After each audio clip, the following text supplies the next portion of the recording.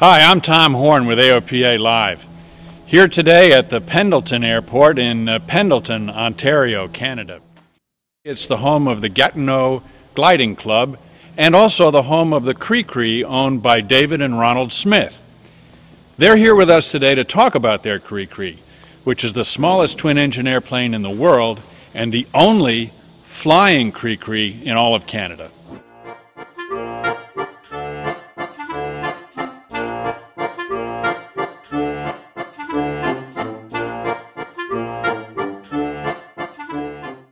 Yes, the size surprises a lot of people, definitely.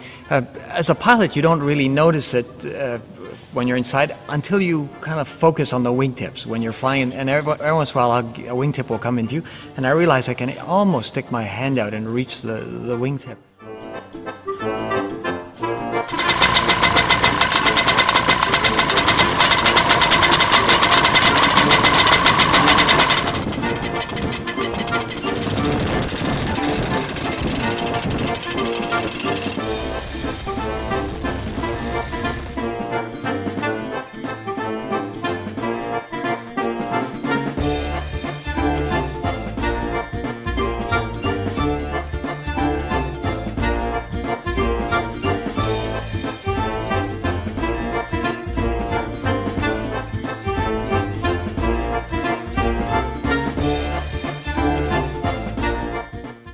And its a small wingspan gives it a very high roll rate, and it rolls about 200 degrees a second, so about a second and a half, and you've done a complete aileron roll.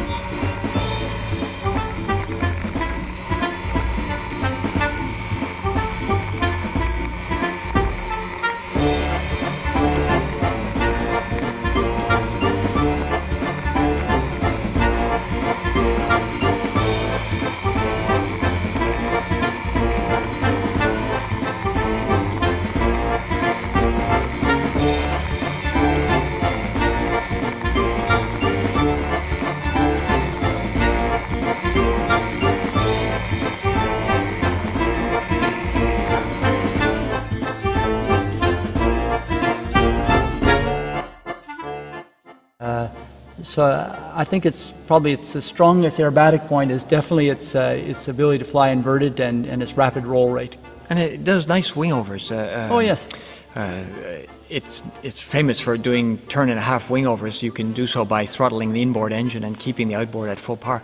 David and I are a little bit worried from a structural point of view about attempting those, so we've restricted ourselves to conventional wingovers. But it does a very nice. You can go up and go right to slow speed and push sharply on the rudder pedal, and it goes around very nicely. It's a beautiful wing over. And that's everything right. Feels very controlled. It's a nice handling.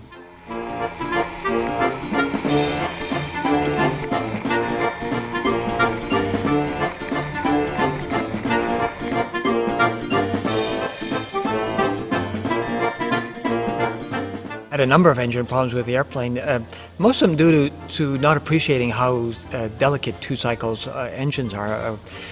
On the first flights, one engine came down to less than 50% power, and we discovered there that the airplane behaves very nicely. It performs quite well.